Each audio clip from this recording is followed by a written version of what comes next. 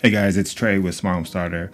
Today we're just going to walk through how to remove devices from your mobile hotspot. So currently this phone is set up as a mobile hotspot and this phone is on that mobile hotspot. So we're just going to go ahead and kick this phone off. So the process here is pretty simple, right? All we're going to do is open up the settings. And if you're on Android, you're just going to find wherever your mobile hotspot lives. I think it's something in tethering.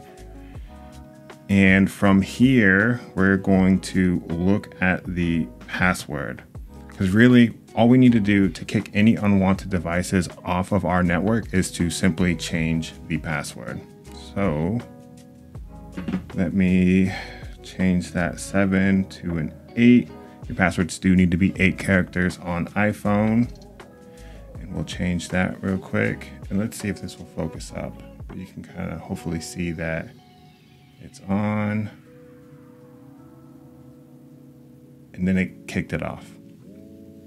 So it's as simple as that, really. There are some apps out there where you can kind of scan your Wi-Fi network, but I tried a couple of them and I honestly couldn't figure out how exactly they worked. So I'm not going to recommend those here. The simple answer: change your password, keep it private, and you won't have any other issues with people joining or slowing down your mobile network. So hope this helped. If it did, like, comment, subscribe, and we'll see you next time. Thanks guys. See ya.